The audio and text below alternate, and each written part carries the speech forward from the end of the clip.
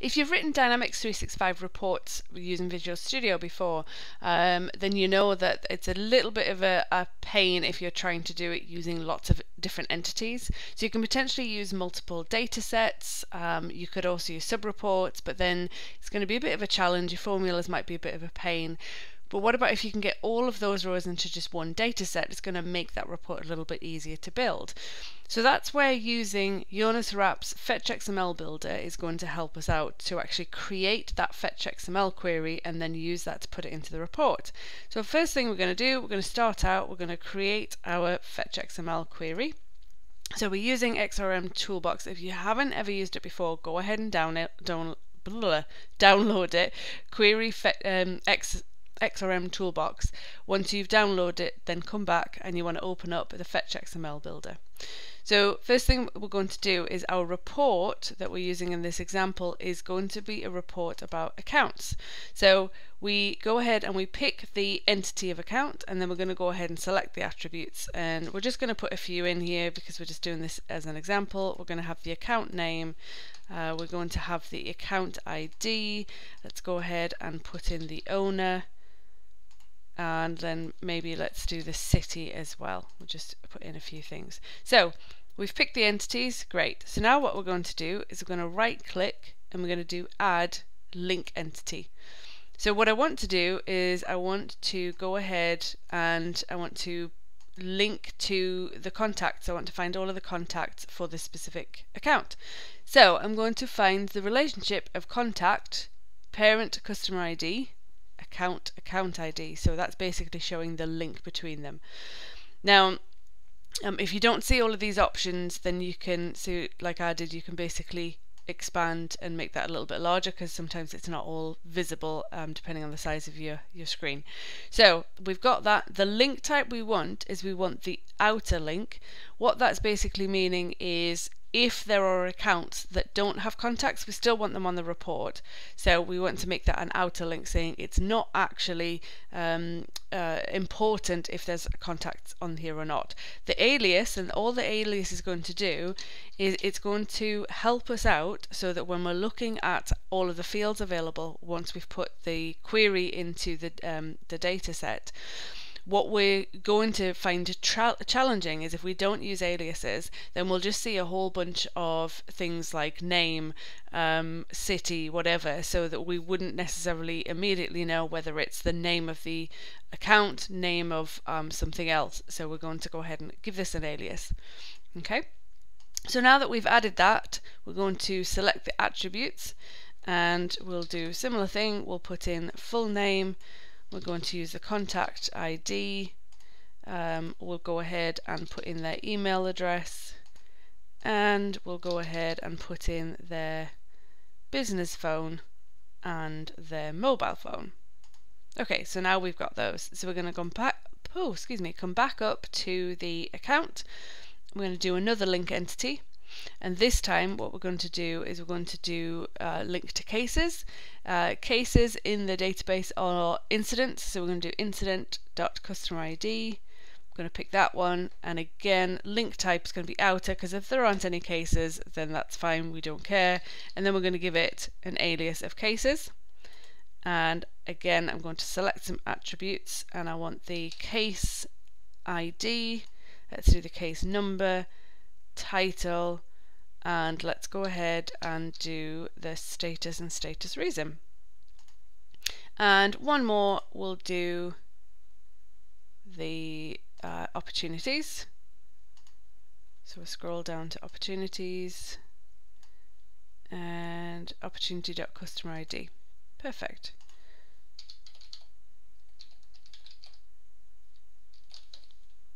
And we'll change the link type to outer. Now what we can do is, as we've been building this up, one more thing, let's just select some attributes and we'll do the topic and we'll do the owner and we'll do the opportunity ID. And let's do a bit of estimated revenue and maybe estimated close date. So now that we've picked those, if we click here to view, we can actually see the FetchXML query that's been built, we can then go ahead and we can execute that, and that will then run the FetchXML. Be careful when you do this if you've taken out the number of records, so it sets it by 50 to 50 by default. If you've taken that out, just be careful if you've got a ton of records in there. You don't want to be running this. So this now, as you can see along the top, we've got the attributes from the account, and then if we scroll along, because we've put that alias in, we can see there's the contacts.mobilephone, contacts.fullname, and so on. And if I keep scrolling through, there's the cases and then any opportunities as well. Alright, so we're going to go back to the FetchXML. We're going to go ahead and copy that, and then we'll start and look at our report. Okay, so we've got a report that we've set up, we've added in the data source, and we've started a new report, and we're going to go ahead and add in the data set. So we'll add the data set. We're using the data set that's embedded in the report, and then we're just going to go ahead and paste in the query that we've taken from the FetchXML builder in XRM Toolbox. So we're going to go ahead and click OK. Yep, so we'll use the credentials we've got. Hopefully it will not prompt me to log in again. Awesome, so we've been able to connect. We've got all of the fields over here on the right hand side that we've added into the report. So the first thing we're going to do is start off, and we're going to go ahead and insert a table. And we don't want to use the details row, but in order to be able to add a group, we've got to have something in here. So I'm just going to go ahead and put the name of the account in here. But then what I'm going to do is I'm going to come down to the bottom to the row groups, and I'm going to go ahead and add a group and put in a parent group. I'm going to group by the account ID, and let's go ahead and add a header and a footer. Okay, so I don't want this column, so I'm just going to go ahead and delete that column. And also, like I said, I'm not going to use the details row, so I'm going to go ahead, remove that, and I'm going to change the group properties, and I'm going to go ahead and hide that. Alright, so what we're going to do is we're going to put in along the top our account fields that we want to display. So I'm going to do the name, the owner, and the city. Okay, now I'm going to take these out, and I'm going to go ahead and I'm going to right click, and I'm going to do insert row inside group above, and I'm going to put in my headers for this specific thing. Okay, and then what I can also do is I can change the background color. So let's make that black, and then let's go ahead and let's make the color white.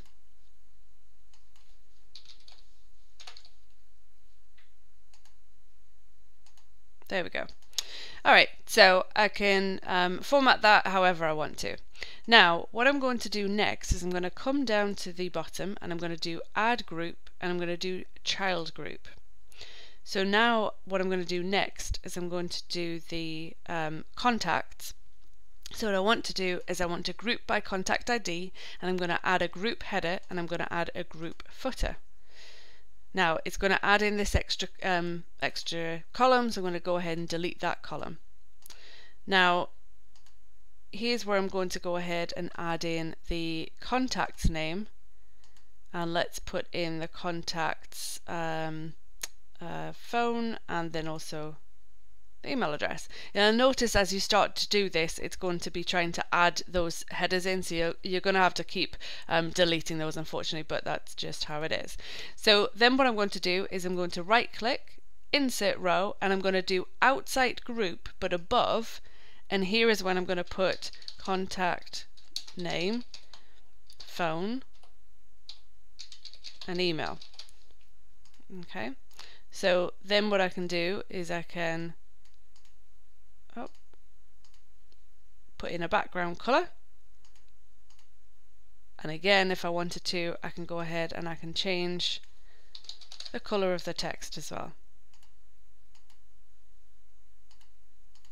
Okay, so Now what I need to do is I want to have subsequent record types or entities listed underneath that.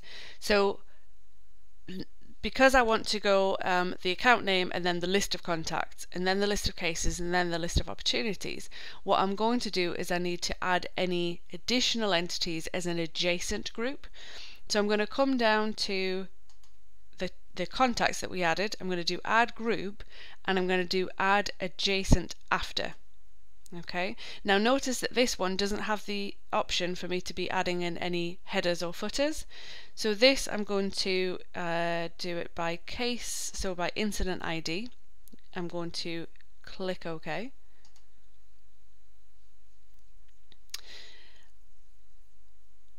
Okay, so now what I'm going to do is the cases, I'm going to come down here and I'm going to add in a row. So insert row, and I'm going to do insert row outside group above.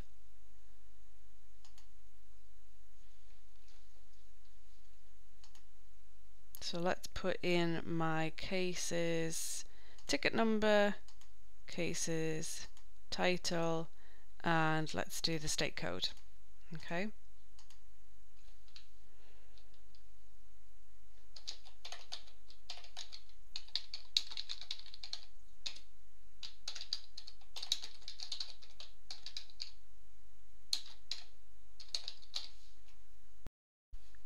So let's again remove those headers from the top, and also we'll go ahead and change the color of this.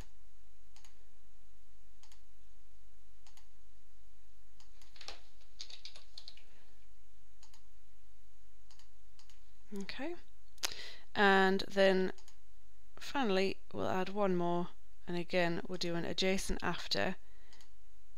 And with this one we're going to do the opportunity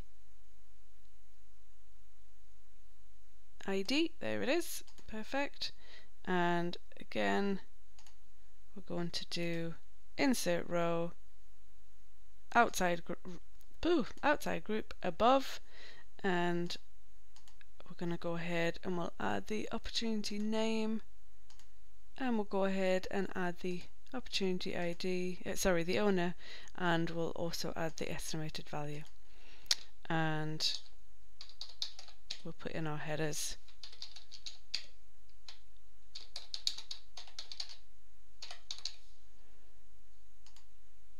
And we'll go ahead and do one more, and we'll pick this horrible color and we'll go again with white.